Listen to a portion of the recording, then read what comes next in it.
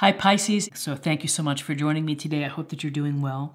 This is a general reading for any sun, moon, or rising Pisces, and we can get a sense of the energies and messages for you in May so that you can plan accordingly and navigate what may come your way.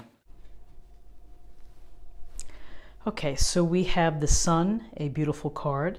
We have the Queen of Pentacles, and we have the Knight of Swords. So the Sun, we see this young couple here. They're out in the fields and they're looking up at the glowing, beautiful sun.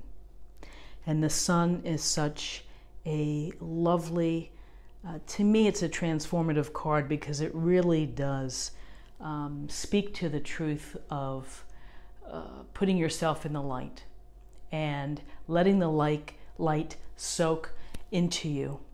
And what does that do? That invigorates you. It makes you feel alive. It makes you feel happy. The sun is our life force. It's about radiance. It's about confidence. It's about movement and doing things because the sun is shining down on us, glowing, and we are benefiting from that those beautiful sun rays. So with the sun, whether you are simply feeling good about life, having fun, feeling carefree, there's also this sense of finding enlightenment within yourself, of letting your light shine to others, and as you enjoy it too. So, I think that the sun is it's inspiring. It inspires us to be creative. It inspires us to be playful. It inspires us to be outside with nature and to appreciate the abundance that is in nature and, in forests, streams, and everything. So it's really a lovely message, which is to enjoy the life force that's being given to you. Soak up the sun, use it to feel confident, use it to feel happy, good health. Vitamin D is good for us. A little bit of sunlight is a good thing, but too much maybe. We have some protection, some sunscreen, but allow the sun to fill you up and to inspire you to be creative, to be active, to be energized, because that's what it's telling us to do, is to be energized. So then with the energy, here's the Queen of Pentacles, and this Queen of Pentacles is lovely, and she looks like she's in her courtyard or her backyard, and she's holding her pentacle. And again, this queen knows how to enjoy the comforts of her life. She is successful, she can multitask, she's kind and nurturing and very loving, and is often wanting to help others. So the Queen of Pentacles is pragmatic, she's smart, and she's resourceful. Saturday may be a day for you to be resourceful. It may be a day for you to pick up around the house, to move furniture, to plant a garden, to do something, and to improve the beauty within your own life and the comfort within your own life. Whether that is spending time with your family, a picnic, or some event, or perhaps there's a community activity, but the queen, she can really do it all. And she is a solid, dependable kind of energy, loving, and would be there for you in a heartbeat if you needed it. So take that for what it is, which is perhaps beautifying your home, reaching out to someone who may be in need. And then finally, we have the Knight of Swords. So this Knight of Swords illustration is quite interesting. The horse is really riding right to us. He has his full headgear on, so we can't see his face, and he has his sword right up in the air, and he's in stride, and it looks like it's a cloudy, gloomy, he's coming out of the gloom. So with the Knight of Swords, I feel like the Knight of Swords is someone who goes to a situation and brings all of his skills, which is reasonable and rational thinking, logical thinking. But also there's the truth, seeking the truth, seeking the fairness in a situation.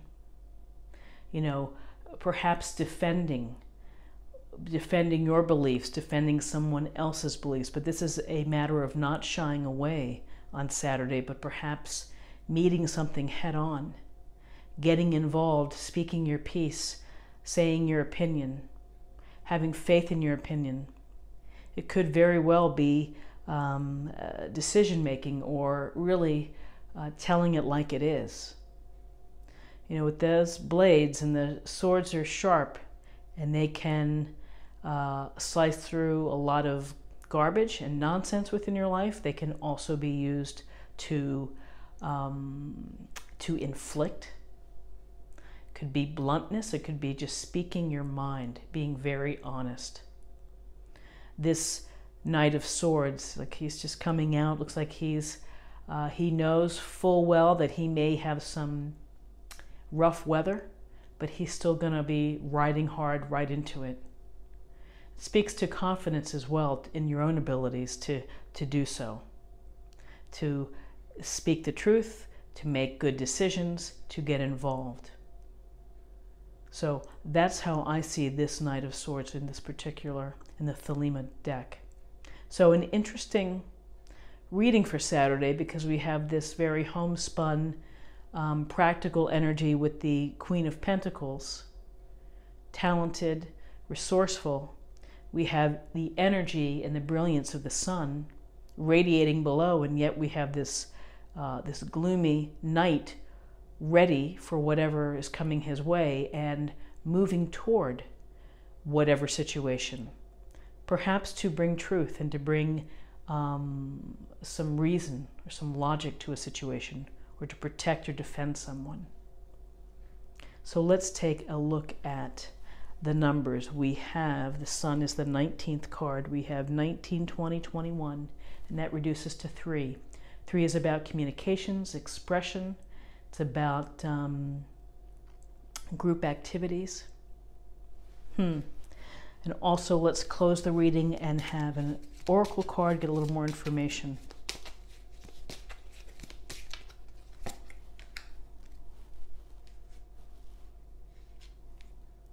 Denial. I acknowledge my fear, but I replace it with the insight of awareness. Interesting. Denying our fears, just maybe blindfolding ourselves. It reminds me of sometimes of the Eight of Swords, of not wanting to make decisions, not wanting to move forward. But once you can own it and take that ownership of your fears, of your concerns, of your doubts, then again, it helps you evolve, it helps you grow as a person. And to be aware is to be really on a path of success, to be self-aware of your actions, of your beliefs, of your hopes, to really understand yourself. And you know, I'll always say that it's the journey of using tarot, for self-empowerment, which is to find truth and to find information about your life on a daily basis, on a weekly basis, however you use it. But it is for self-awareness. So I hope that you have and that it is brilliantly full of sun for you, wherever you may be. Thank you so much for watching. If you're new to the channel, please subscribe. It's an easy way to show support and to stay connected with this lovely community. And like, share, or comment as well. And I'll see you tomorrow for another reading. Bye-bye.